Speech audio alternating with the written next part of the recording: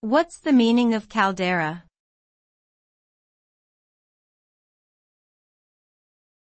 Caldera.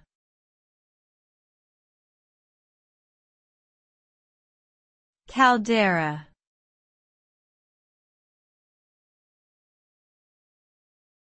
Caldera.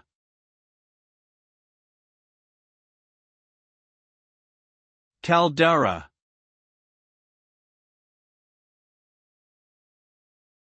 A caldera is a large volcanic depression that is often formed after a volcanic eruption in which the magma chamber empties and the ground collapses. It can be hundreds of meters deep and many kilometers wide. The result of a caldera formation is often a spectacular landscape feature, with steep walls and a flat bottom sometimes filled with water or covered in lava flows.